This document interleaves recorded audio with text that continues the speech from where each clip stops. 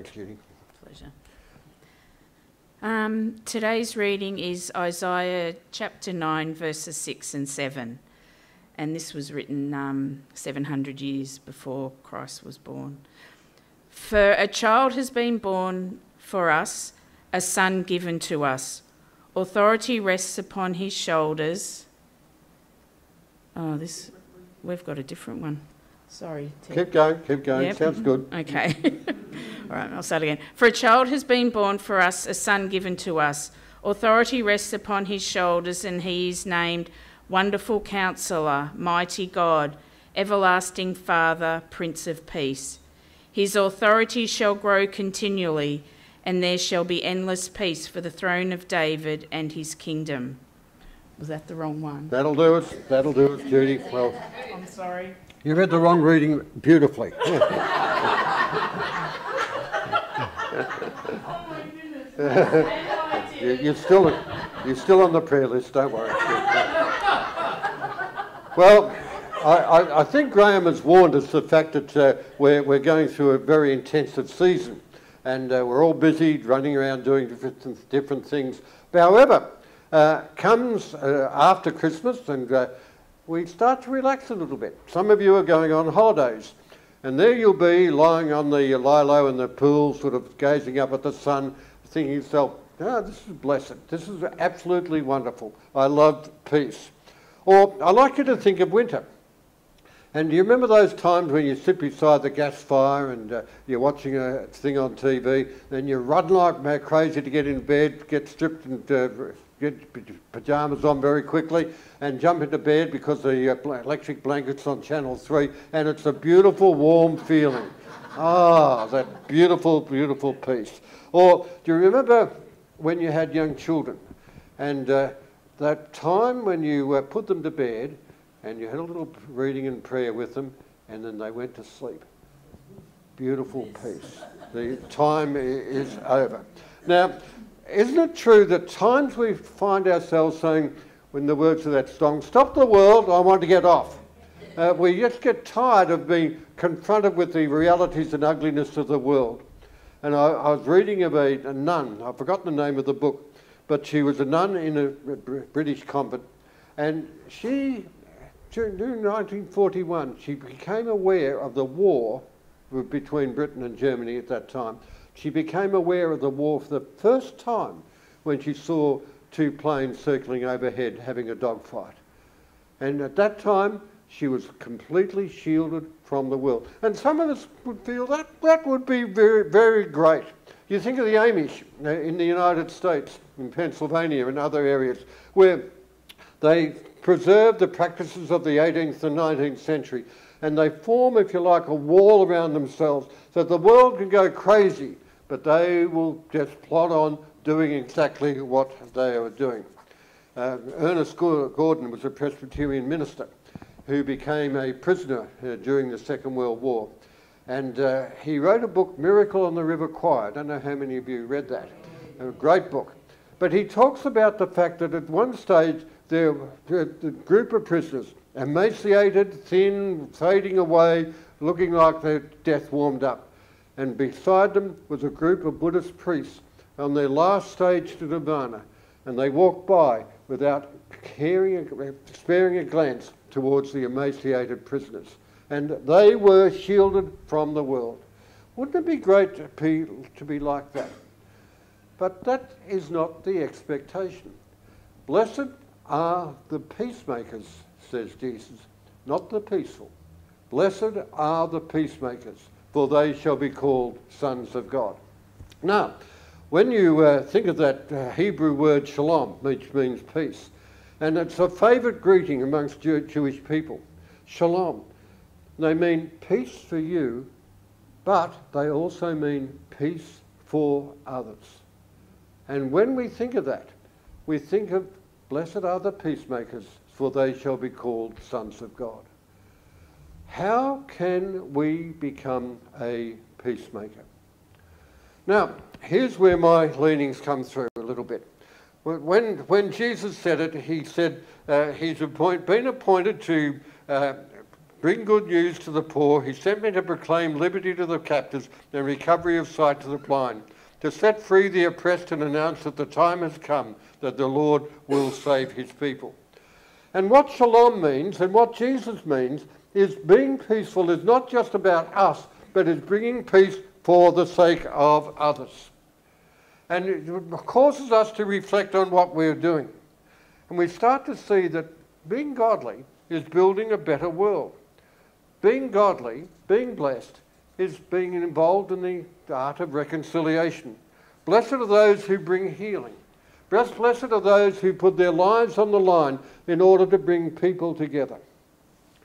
I was aged 17 and I was at a football match between South Melbourne, and this is where I lose the friendship of two people in the congregation, and Collingwood.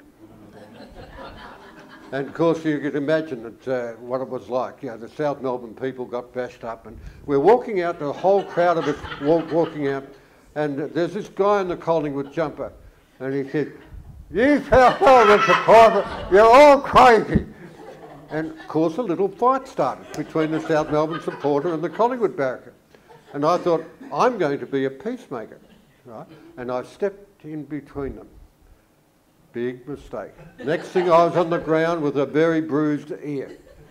And I never forgive that guy for what he did to me. Now, you start to learn from that experience that being a peacemaker means that there's going to be cost involved. And when Jesus read out that text that we just had read to us about how he was going to help people, he was going to bless them and all that type of thing, we read Luke 4, he was run out of town because of that. They were going to stone him because of what he said. Now, some of us have got an idea, I've met a lot of people who've got an idea, that Christianity is being a mystic. Christianity is being on cloud nine, just watching the world go by, like that nun in the convent unaware of the fight that was going on over her head. Well, get it out of your mind, because that is not what Jesus is saying. Blessed are the peacemakers. And peacemakers can be, if you like, controversial, as we've discovered with those examples we've looked at. Now, what can we do? The first thing I would say is we should not be a war glorifier. You visited cathedrals in England, and there's one thing that upsets me when I go into cathedrals in England. I'm get upset at the opulence, at the great big buildings that nobody uses except for tourists. But also, as you walk through these buildings, you'll see army colours, and you'll see the army being glorified in a Christian context. I don't like that. I'm a bit of a pacifist when you scratch pretty deeply about it. And when you think of the way that we've glorified war, and sometimes we're inclined to do that on an Anzac Day, you think of the suffering that occurs because of it. Now, we're talking about Gaza at the moment. And when you talk about Gaza, you think of, well, what happened? 12, 13, 1,400 Jews were killed, sometimes in a very brutal way. Reaction, anger, revenge is causing the death of something like 15,000 people. And you see that that is a pattern that happens. Now, do you remember the film Saving Private Ryan? The first 20 minutes is devoted to the Americans coming ashore at Omaha Beach. And you see the slaughter. And they tell me it was very, very real. Spielberg really captured the moment. And we see the slaughter that occurs, and we see the grief that would be associated with that with every family back at home. Or you think of the Somme during the First World War, when British troops were trained and German troops were also trained just to charge machine guns, which is not a very good thing for your health. Well, Marge and I have been to Hiroshima, and some of you have too, and you see the bomb that was the results of the bomb that was dropped. And you walk through the Peace Memorial there, and you're quite disturbed by it. And you think that war is a horrible thing. Now, Eisenhower, who was himself a general of the United States and also a former president, listen to what he said. Every gun that is made, every warship that is launched, every rocket that is fired signifies a theft from those who hunger and are not fed, and those who are cold and not clothed. Now, thinking of the war in Gaza, and Graham told us that there are various ways we can give. If we give, it is a small act of being a peacemaker. It is a very small act of being a peacemaker. And it might be that we would lessen the resentment that would be being found in a very strong way in that area at the moment. We're not about anti-Jew, we're not about pro-Palestine or anything like that. We are, if you like, trying to be peacemakers. And I'm quite pleased to announce that already 4 or 5 people in the leadership group have almost given $2,000 themselves, and our target is $4,000, and we're halfway there. It's a good start. And I would urge you to get your copy of the church paper and to read about how you can give as well. And I think of what's happened there. And I wonder if war has accumulated because the Palestinians have not been treated well for centuries. And if they had been treated well, whether Hamas would actually exist. That's a thought I have, and you can tell me about it afterwards. But Pearl Harbor, we celebrated the anniversary this week, and 2,500 sailors were killed in that war, in that invasion. And then from that, millions of people lost their lives, all out of proportion. You think of the First World War, where the Archduke of Ferdinand was slaughtered by a Serbian rebel. One bullet cost millions of lives when you think about it. And you think about how crazy anger and revenge is. You think of Poland. When Germany invaded there in 1939, thousands of people lost their lives in a horrific event. Any Polish person could tell you that. But then you think of the millions of lives who lost their millions of lives cost because of that invasion. It's all out of proportion. And I guess that's one reason why I'm a bit of a pacifist when you scratch deeply. Esther Orsberger, she was a Mennonite. Mennonites were pacifists, and she was upset about the fact that there was so much war going on. And she decided there was an amnesty conducted in Washington, D.C., where the mayor organised the fact that guns could be returned. You wouldn't be fined for having an illegal gun, and they were going to melt it down and use it for trains or something like that. Esther Orsberger became involved, and she said, can I have the results of the meltdown? And I'm going to build a sculpture. And it was a sculpture. It was very hard to understand what it was about. It was a ploughshare. And that ploughshare, when it was erected outside the Mennonite University, it reflected this verse. They shall beat their swords into ploughshares and their spears into pruning hooks. They shall beat their swords into ploughheads, and the nation shall not lift up sword against nation, neither shall they learn war anymore. Now, she copped a lot of flack because of that, but she was endeavouring to be a peacemaker. Let's not glorify war. And also, let's become a peacemaker in terms of our relationships with each other. Can you remember family life? Or do you watch your own children bringing up their kids? And isn't it true that family life can be like a washing machine? Oh. And some of you have experienced that very, very recently. And when you're involved in that, you ask yourself, how can I be a peacemaker? And one of the things that I learnt from a very long process in terms of pastoral work was learning to enter the world of your wife and learning to enter the world of your children. And when you see the battle of independence, when the toddler throws a fit in the supermarket because she wants a chocolate, you realise it's a battle of independence. When the teenager objects to the fact that you're worried about the length of her skirt and what time she's coming home after a party, you're battling with the battle of independence. And if we could enter our world, we might just lessen the conflict that occurs. And I had to learn, when your wife has 2 or 3 jobs, they're under stress. The children in an adult body can cause a lot of stress as well. And when you're going through that stage, you find the husband is often under a lot of stress because he's worried about promotion or the income or something like that. But we can justify our hurt feelings and blame it on everybody else. But when we enter the world of the other person, we become, if you like, a peacemaker. The other thing about the steps towards becoming a peacemaker is that our faith can actually help in this process. Over the last few weeks, you've heard a lot about anger, you've heard a lot about conflict, you've heard a lot about stress, you've heard a lot about worry.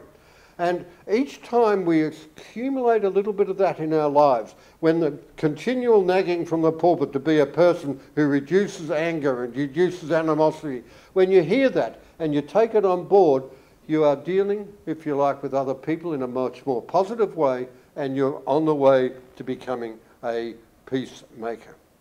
Now, we need to understand, we need to stress this with the series on the Beatitudes. This is not an ideal.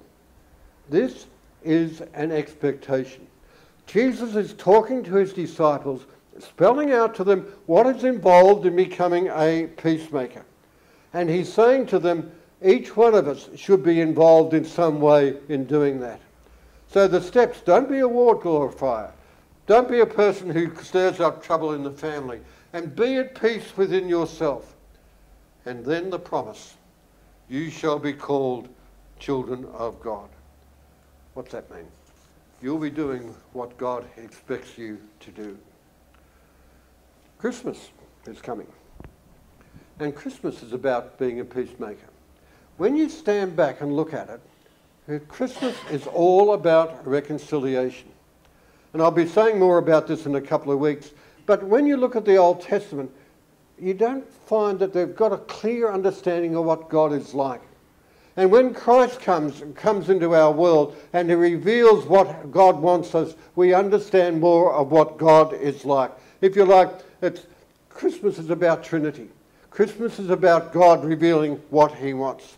And he introduces us to a new understanding of God. And he wants us to be agents of reconciliation. Instead of being a warrior God, he becomes the Prince of Peace. Now, when we start thinking about this, we start thinking about the church, and we start thinking about what the church should be doing. And I can think of what I heard this week of two churches in a regional area. One church was involved, if you like, in prayer, Bible study, keeping women out of the pulpit. It was a pretty conservative church. The other church was involved in, if you like, social action. And it seemed to me that there was this one or the other. And when we look at those people, we discover that John Wesley's in the picture, and as well as Nelson Mandela. Completely different people, but working on slightly different agendas. And I believe they should be both. I believe in the life of the church we should bring both together. Marge, when she was doing her theology degree, did an essay, and I read it through, and a very, very good essay. You got an A for it, I think, on Billy Graham and Martin Luther King. Martin Luther King, strong about bringing people together, Afro-American and whites. Billy Graham, strong about bringing people together in reconciliation between God and man. And both need to be a part of the agenda of the church. And when they are not both there, the church becomes lopsided. And I see a lot of lopsided churches, and I trust that we will not become one. Whatever it is, peacemaking is about bringing people to God, and also about bringing people a form of peace as well. So, what are we going to do? Have a think about your emotional habits, whether they are destructive. Do something, even if it's small, about reducing international tension. And if you know someone who's estranged from God, do something about helping them find God. And whatever you're going to do it very, very soon. In order to be a peacemaker, we do both things. We encourage them to find God and to find peace in their world as well. As we come to communion, I'm going to talk to you or read to you a passage about the reconciling God. The God who came in Jesus Christ at Christmas time to bring the world and God together. A beautiful passage from Colossians. Listen to it. He is the image of the invisible God, the firstborn of all creation. For in him all things in heaven and on earth were created, things visible and invisible, whether thrones or dominions or rulers or powers. All things have been created through him and for him. He himself is before all things, and in all things in him hold together. He is the head of the body, the church. He is the beginning of the firstborn from the dead, so that he might have first place in everything. For in him the fullness of God was pleased to dwell, and through him, listen to this, God was pleased to reconcile all things to himself, whether on earth or in heaven, by making peace through the blood of his Christ, of the cross. Christ, the ultimate peacemaker. Blessed are the peacemakers, for they shall be called children of God. Father, we want to thank you for this communion time. We want to thank you that it reminds us that you are the God who has reconciled us to himself. And we also thank you for the tremendous price that was paid. Help us to understand this. Help us to absorb it, that we too might become peacemakers according to your will. We pray through Christ our Lord. Amen. The total congregation is invited to come, take the bread and the cup, and to remember Christ. Whether you're not used to worshipping with us, you're still welcome to come and share the bread and cup. Come in Christ's name.